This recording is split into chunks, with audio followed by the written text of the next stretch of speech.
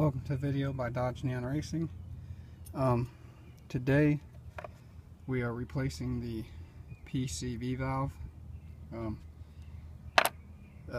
Car's been experiencing pretty rough idles. At times it likes to bog out. Been also having some oil consumption, which I've already did a lot of the things that could cause the oil consumption, and replaced pretty much almost the whole top end of the engine. So now we're doing that. This came out with it, so cleaned it up, got a newer gasket right here, this black part that you see right here. But I will tell you, go ahead and disconnect the battery, take it out, and you will need a 15/16 deep socket. 1/2 inch drive is normally what you'll need to be able to get your old one out. Alright. A lot of the vehicles, older Neons, had this was your PVC connection tube to your throttle body, which connects right down here. But a lot of times this rubber boot here, but mainly the one down here in the bottom, dry rots and cracks, or this plastic tube will get small pinholes and cracks in it. Same thing up here. And these are discontinued. You can no longer get these at all. I actually was able to find mine through a guy on a Neon parts site on Facebook, but the boot down here dry rotted pretty soon. So what I ended up doing is I ended up getting some fuel line hose here. Let's see, it has it's a 9.5 millimeter fuel line hose. You can put these clamps on the end here for to be able to seal it up pretty good. I didn't have mine on there, but I'm going to install them now.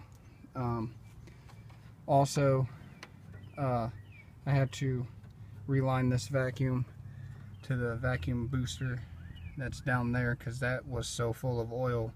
The thing weighed 10 pounds, and because it was so compact with dirt and oil, that was one of my P455 codes. Turned out that was the problem. Also, I had a leak here, so I had to pretty much, this used to go all the way down through here, then come around into the throttle body, but I made a direct shot this way. Definitely easier to work on and less hose to try to track.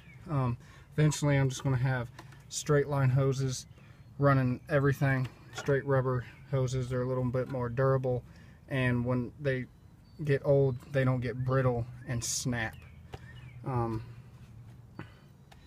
So basically the whole thing of this video is this ends up coming out with it. You can tap it back in there, but make sure you clean the inside of this and clean this up real good. I'm going to put a little bit of Teflon tape on it to kind of like hold it in there. I didn't have brake cleaner, which I wouldn't recommend using brake cleaner on any of these parts. I just went with the standard old mass airflow sensor cleaner. Since it's safe for the mass airflow sensor, figured also it would be good to use to clean the gunk and grime and oil build up here.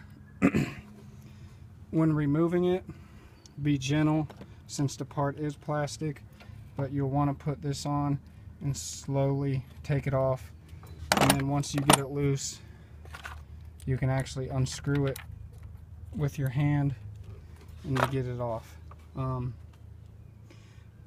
Removal process is the same process as putting everything back on. One of these days I'll end up having a prop that I can actually put my phone kind of here and be able to work at the same time. but I haven't found anything that doesn't hold too well. I've tried things, but they tip over, and well, beyond that point. But anyways, you'll just put this on here, and you always kind of, in a sense, it's going to go on something like this. You always, in a sense, want to have your flathead screw, or I believe that's it's either a 6.5 or a 7mm nut, aimed in a good location so you can get access to it. Tightening something like this will just make it difficult on you or anybody that has to work on the vehicle. That's just a quick tip. Other than that, I'm going to fix that. I'm going to get my other hose lines, vacuum lines, clamped up because I heard a lot of hissing and stuff. I'm going to take this off and give it a good clean with mass airflow sensor. I believe that's the idler valve. Just need to get this car idling correctly, so I can actually diagnose what's causing the misfire. And there's just so many things wrong, like the intake manifold was leaking. I had a fouled plug, had to replace those plugs. Coil pack was bad, replaced the coil pack. It's just so on and so on. Had some sketchy fuel injectors, replaced all those. Got a 05 fuel injector rail put on there. I do notice I got crack here in my fuel line. That could be causing the issue because I'm getting air into my fuel, into my ejector, so it's not correctly giving the amount.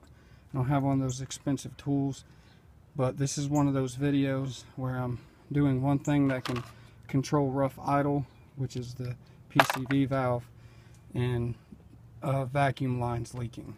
So take care of that, and if that fixed it, then I know that was that. If not, I'll have to dive in, and my next thing is to tackle this crack here in the fuel line. Alright, thank you for watching. Alright, got everything put back together. Clamps. I actually shortened the hose that was here and actually put a 5/8 hose because the hose on it was really too big. Cleaned all my hose, the tube in here, just sprayed that out, get all the gunk filled out. She's running 10 times smoother.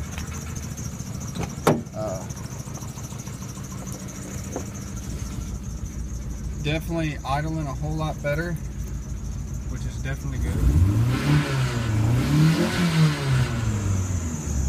Got that belt squeak, that's actually the power steering. One of these days I'll fix it, it still works. Other than that, yeah, as you can see, power steering is the next thing to work on. But other than that, you know, doing pretty good, idling good. So turns out that was my PCV leaking. Bad PCV. I mean, I've replaced so much stuff on here, and it was the PCV the whole time.